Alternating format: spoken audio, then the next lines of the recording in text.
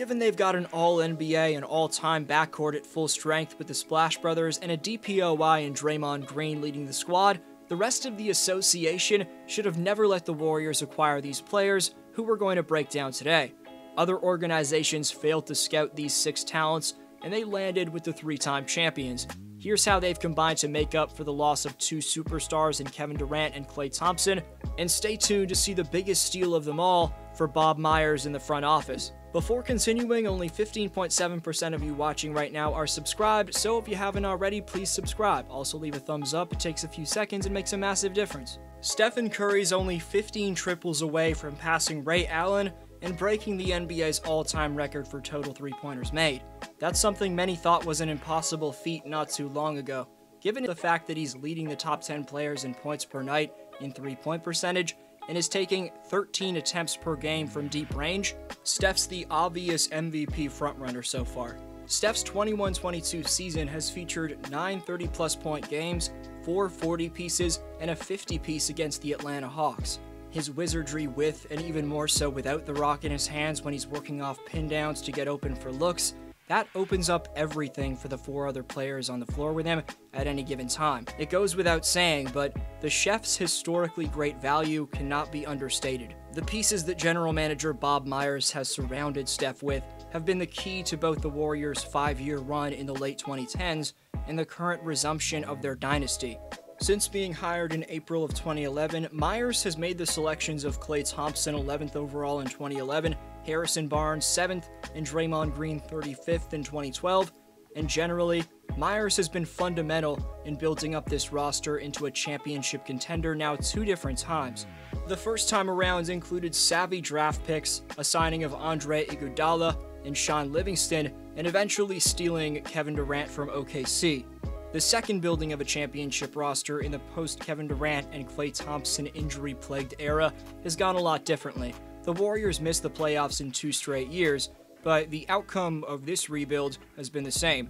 A roster that's capable of competing for the top seed in the Western Conference, and ultimately a championship. The second construction of a contending roster all started after the Warriors lost to the Raptors in the 2019 NBA Finals.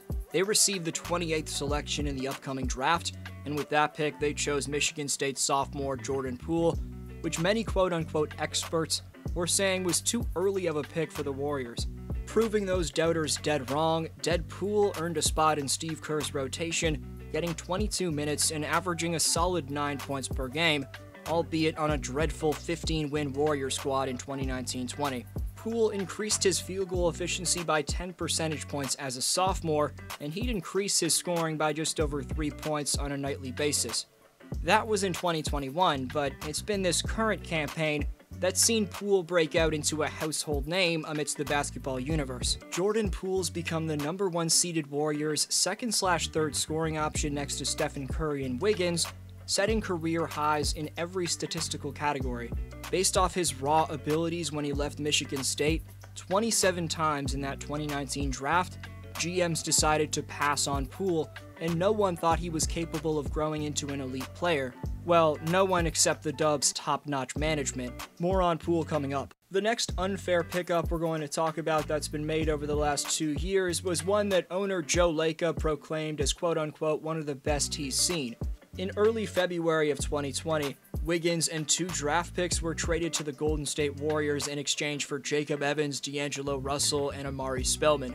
Wiggins was labeled as a bust by the majority of NBA fans, ranging from hardcore followers to casuals. He wasn't expected to live up to the hype in Golden State. But since moving from Minneapolis to the Bay Area, Wiggins has embraced the opportunity to play for a championship organization. Initially, Dubs fans were concerned when Wiggins was traded to the Warriors in a deal that additionally brought in a top 3 protected 2021 pick that eventually turned into Jonathan Kuminga. A huge part of all that commotion was Andrew's seemingly unreasonably high contract. 2014's first overall pick is making approximately $31.6 million this year, an all-star level sum for a player who's historically fallen short of being considered an all-star level player. However, minus Klay Thompson, Andrew's been forced into the role of supplementary scorer and primary wing defender. Andrew hasn't been thought of as the Dubs' second best player. That distinction still belongs to the soon-to-be 2-time DPOY and top playmaker in Draymond Green. But Andrew producing nicely as a top scoring threat has made his contract a much easier pill to swallow for Dubs Nation. And giving up D'Lo for Air Canada has ultimately ended up as a massive W for the front office, as Wiggins was always the better fit next to Steph than the high-volume Russell was. That's not to say Russell isn't an all-star level talent, he just wasn't the best fit in Golden State. The swap of D'Lo for Wiggs looks like an especially good trade for Golden State when you look at the shooting numbers Wiggins has put up this season. 53% on twos, 41.6% on threes, 71.9% on free throws, 56.5% effective field goal percentage, and 59.1% true shooting. Against the Magic, Wiggins had undoubtedly the best three-point shooting display of his season, where he shot 8 of 10 on threes, a personal record for most triples made in a game.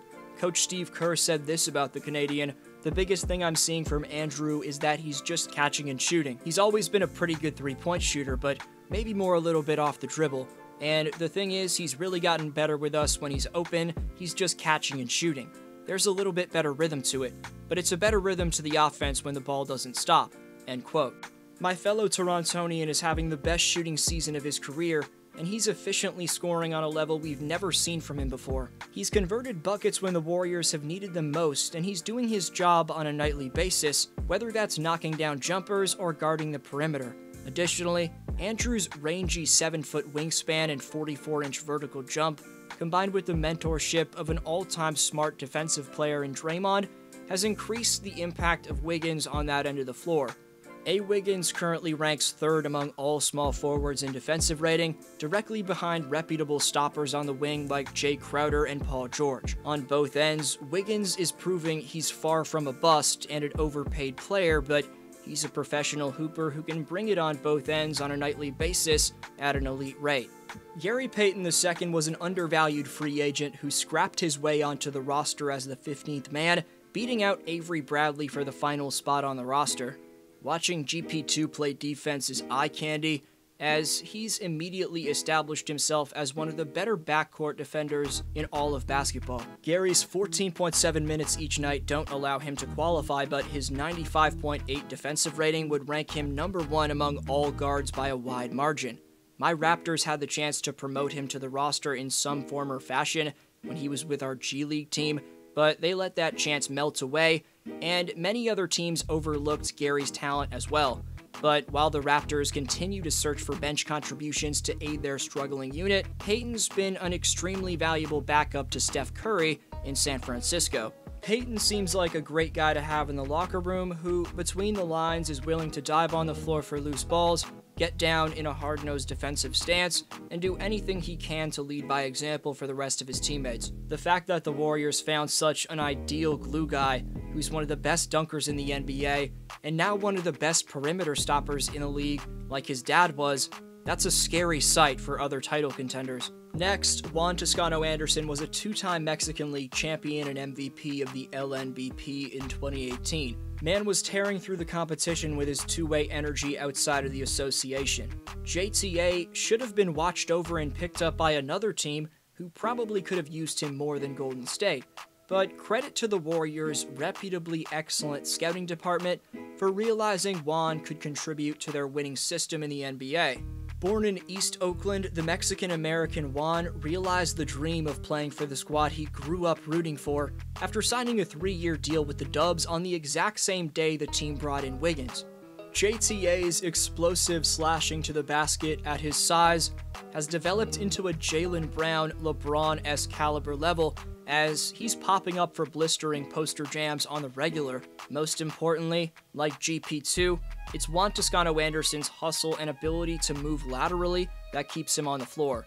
JTA's developed a habit for slipping to the basket after faking a screen off pin downs or handoffs involving Curry, who draws all the attention, and from those sequences, Juan's able to seamlessly attack open driving lanes at the mercy of slow-to-rotate paint protectors. Turning 29 in April, the former MVP south of the border is in the prime of his career and was another gem of a signing for Golden State. Before deciding the biggest steal of them all, let's touch on the Dubs' most recent unfair additions that are paying off this year.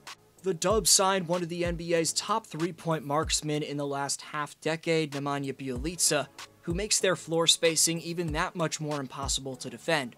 Belly's become a fan favorite, developed pristine chemistry with Steph, and given the stretch 4 has shot around 40% from distance in 5 different seasons, the Serbian is going to be a big piece for the Warriors all throughout this season and deep into the playoffs. Last but not least, there's Otto Porter Jr., a presumed as injury-prone wing by most general managers, who at his peak was an elite 3-and-D player in Washington. Knock on wood he stays healthy, because it's been amazing to see Otto revitalize his NBA career in the Bay. Good enough for third best on the Warriors behind Steph and Wiggins, Porter Jr. is knocking down 41% of his three-point shots. That's the highest percentage since Otto's 4th year in the league back in 2016-17, where he averaged around 15 points on a playoff team over 80 games. The biggest steal of them all, in my humble opinion, is Jordan Poole, and I'm going to divert you to this video right here for the reason why.